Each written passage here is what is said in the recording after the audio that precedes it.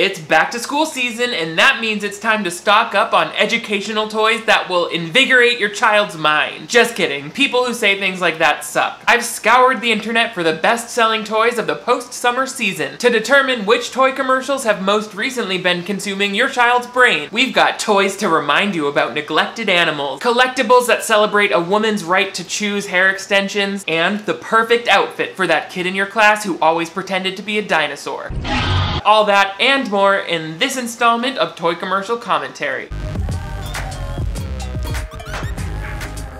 Hello television viewers, my name is Nick. Thank you so much for joining me once again on my channel so we can dive into some meaty, juicy new toy commercials. I'm repping my hometown of Nashua, New Hampshire tonight. Yeah, I've got a few hamsters buried there. In fact, I've got animal corpses buried all over this great planet of ours. I'm trying to make a global pet cemetery, which is actually perfect for this first toy on my list. But first, make sure you give this video a big thumbs up if you enjoy toy commercial commentary, or give me a thumbs up if you've ever buried a dead animal. I'll never tell. Shh. Also, if you're new to my channel, I would love to have you click that subscribe button right over here. That way you never miss new videos from me. I upload at least 2 every week. And now it's time for what we've all been waiting for. The quaint murder mansion of an adorable blood-drinking cannibal. Only on Disney Channel. From Disney Junior's Vampirina, it's the Scarabee&Bee. Welcome, friends. We're all hanging with V. In the ghoul glowing Vampirina Scarabee&Bee. In the kitchen, whoa!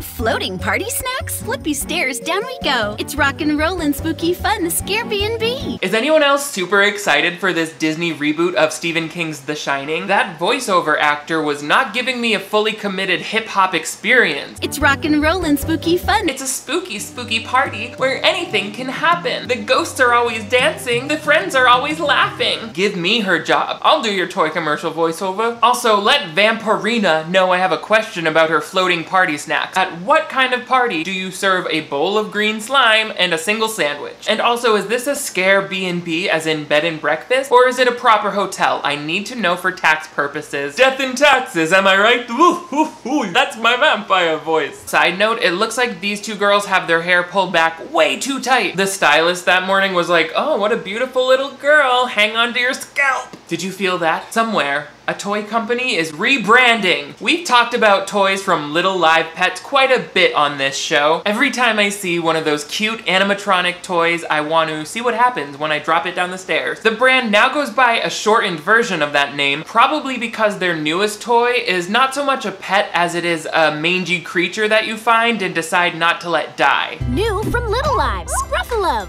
You were just a scruffy ball of fur when I rescued you. I washed you, dried you, and then you transformed right before my eyes. I didn't know if you would be a puppy, a kitten, or a bunny. I promised to take care of you forever. Who will you rescue? Scruffalove. All right, Little Live, I'll give you this. That is an innovative way to copy exactly what Hatchimals did. You've got the mysterious creature you adopt, and then an interactive way to reveal what it is. It seems like in this case, the pet at first has like matted fur that you have to clean off, and that's how you reveal what sort of ears it has, and the ears will tell you if it's a dog, or as this little girl says, kitten? A kitten? She doesn't speak normally since she played young Nala on Broadway. What's also clever about Scruffalove is the fact that it plays up this new trend about people rescuing animals. Cause like, yeah, it's satisfying to buy a puppy and watch it grow up, but have you ever tried bringing an emaciated pit bull to the In-N-Out drive-thru? Fun. In the hit movie Jurassic Park, or whatever, one of the best parts is the scary sound of the shrieking raptors. But have you considered taking that sound and attaching it to your child's face? Well, guess what, folks? Mattel has already done the hard work for you and given you this next creation. Jurassic World Fallen Kingdom. Step inside the world.